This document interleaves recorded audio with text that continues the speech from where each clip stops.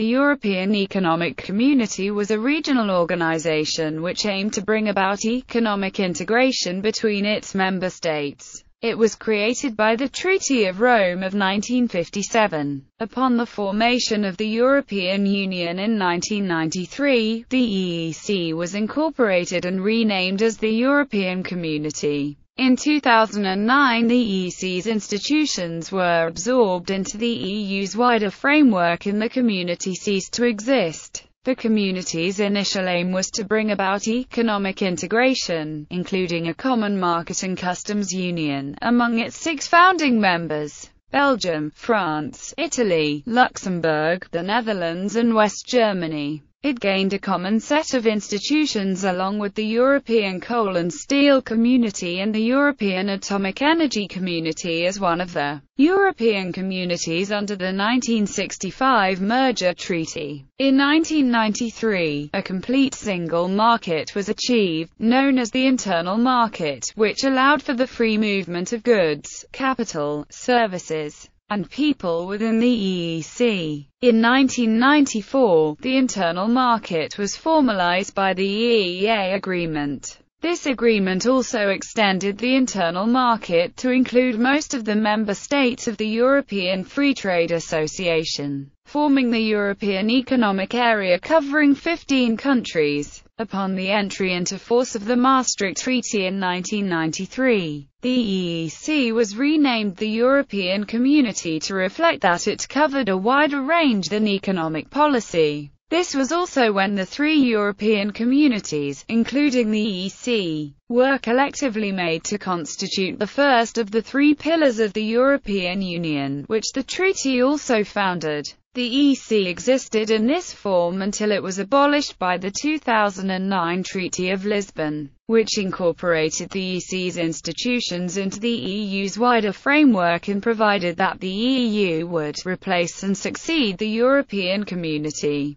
The EEC was also known as the Common Market in the English-speaking world and sometimes referred to as the European Community even before it was officially renamed as such in 1993. History. Background: in 1951, the Treaty of Paris was signed, creating the European Coal and Steel Community. This was an international community based on supranationalism and international law, designed to help the economy of Europe and prevent future war by integrating its members. In the aim of creating a federal Europe, 2 further communities were proposed: a European Defence Community and a European Political Community. While the treaty for the latter was being drawn up by the Common Assembly, the ECSC Parliamentary Chamber, the proposed defense community was rejected by the French Parliament. ECSC President Jean Monnet, a leading figure behind the communities, resigned from the high authority in protest and began work on alternative communities,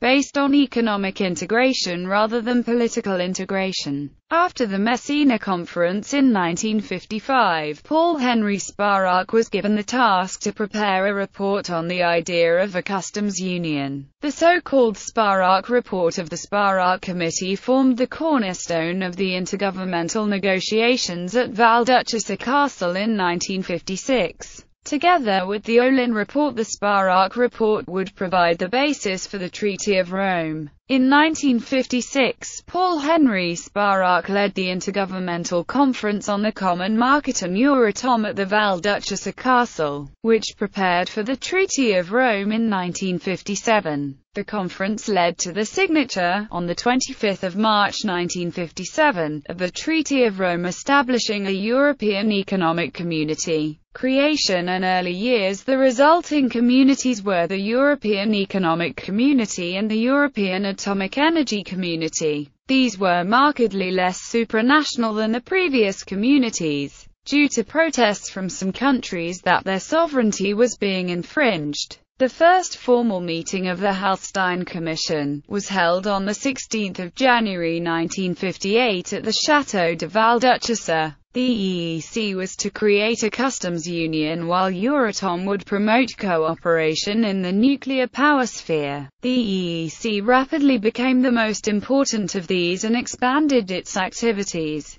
One of the first important accomplishments of the EEC was the establishment of common price levels for agricultural products. In 1968, internal tariffs were removed on certain products. Another crisis was triggered in regard to proposals for the financing of the Common Agricultural Policy, which came into force in 1962. The transitional period whereby decisions were made by unanimity had come to an end, and majority voting in the Council had taken effect. Then French President Charles de Gaulle's opposition to supranationalism and fear of the other members challenging the cap led to an empty chair policy, whereby French representatives were withdrawn from the European institutions until the French veto was reinstated. Eventually, a compromise was reached with the Luxembourg Compromise on 29 January 1966, whereby a gentleman's agreement permitted members to use a veto on areas of national interest. On 1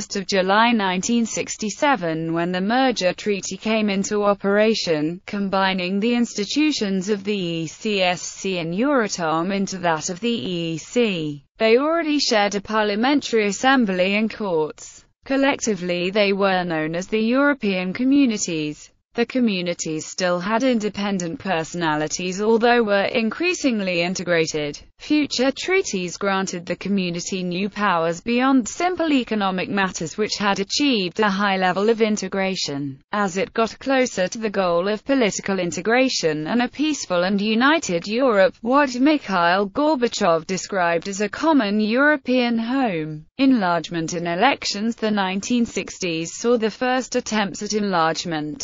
In 1961, Denmark, Ireland, Norway and the United Kingdom applied to join the three communities. However, President Charles de Gaulle saw British membership as a Trojan horse for US influence and vetoed membership, and the applications of all four countries were suspended. The four countries resubmitted their applications on the 11th of May 1967, and with Georges Pompidou succeeding Charles de Gaulle as French president in 1969, the veto was lifted. Negotiations began in 1970 under the pro-European government of Edward Heath, who had to deal with disagreements relating to the Common Agricultural Policy and the UK's relationship with the Commonwealth of Nations. Nevertheless, 2 years later the accession treaties were signed and all but Norway acceded to the community from 1 January 1973. The Treaties of Rome had stated that the European Parliament must be directly elected.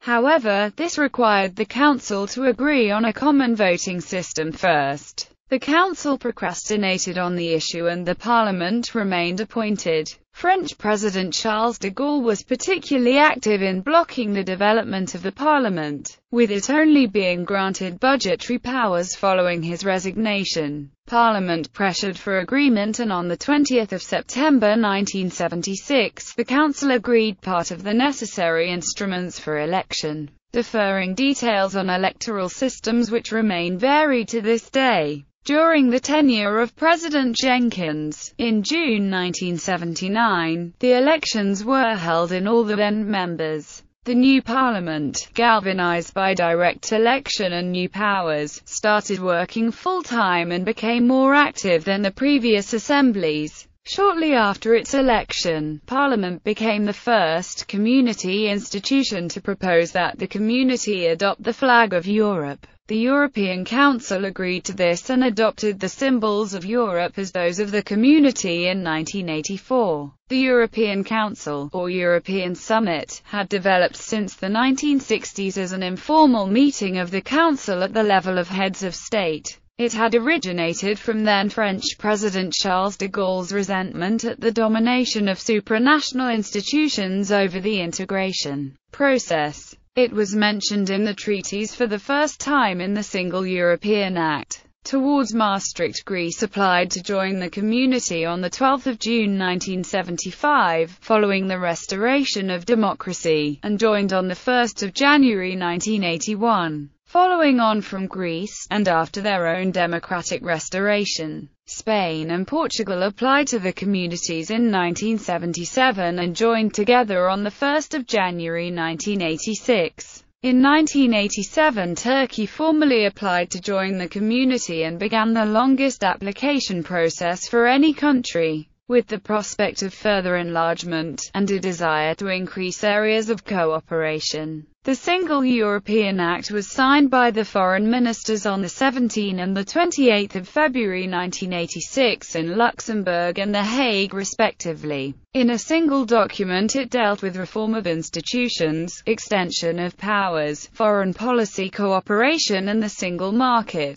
It came into force on 1 July 1987. The act was followed by work on what would be the Maastricht Treaty, which was agreed on 10 December 1991, signed the following year and coming into force on 1 November 1993, establishing the European Union. European Community. The EU absorbed the European communities as one of its three pillars. The EEC's areas of activities were enlarged and were renamed the European Community, continuing to follow the supranational structure of the EEC. The EEC institutions became those of the EU. However, the Court, Parliament and Commission had only limited input in the new pillars, as they worked on a more intergovernmental system than the European communities. This was reflected in the names of the institutions. The Council was formerly the Council of the European Union, while the Commission was formerly the Commission of the European Communities. However, after the Treaty of Maastricht, Parliament gained a much bigger role. Maastricht brought in the codecision procedure, which gave it equal legislative power with the Council on community matters. Hence, with the greater powers of the supranational institutions in the operation of qualified majority voting in the Council, the community pillar could be described as a far more federal method of decision-making. The Treaty of Amsterdam transferred responsibility for free movement of persons from the Justice and Home Affairs pillar to the European Community. As a result, both Amsterdam and the Treaty of Nice also extended codecision procedure to nearly all policy areas, giving Parliament equal power to the Council in the community. In 2002, the Treaty of Paris, which established the EECSC, expired, having reached its 50-year limit.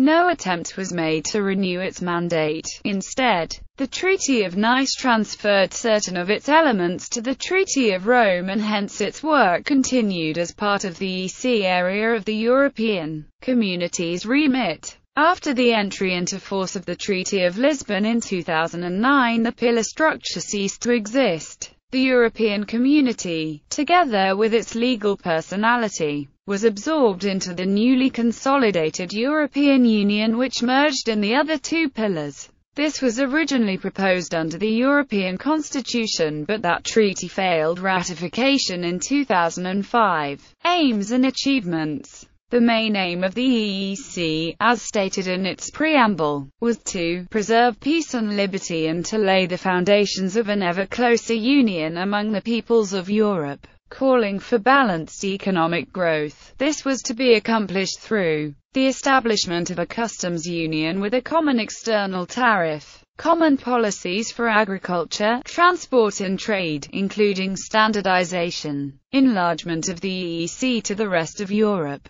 For the customs union, the treaty provided for a 10% reduction in custom duties and up to 20% of global import quotas. Progress on the customs union proceeded much faster than the 12 years planned. However, France faced some setbacks due to their war with Algeria. Members. The 6 states that founded the EEC and the other 2 communities were known as the Inner 6. The 6 were France, West Germany, Italy and the 3 Benelux countries, Belgium, the Netherlands and Luxembourg. The first enlargement was in 1973, with the accession of Denmark, Ireland and the United Kingdom. Greece, Spain and Portugal joined in the 1980s. The former East Germany became part of the EEC upon German reunification in 1990. Following the creation of the EU in 1993, it has enlarged to include an additional 16 countries by 2013. Member states are represented in some form in each institution. The Council is also composed of one national minister who represents their national government. Each state also has a right to one European Commissioner each. Although in the European Commission they are not supposed to represent their national interest but that of the community. Prior to 2004, the larger members have had 2 commissioners. In the European Parliament, members are allocated a set number of seats related to their population. However, these have been directly elected and they sit according to political allegiance, not national origin. Most other institutions, including the European Court of Justice, have some form of national division of its members.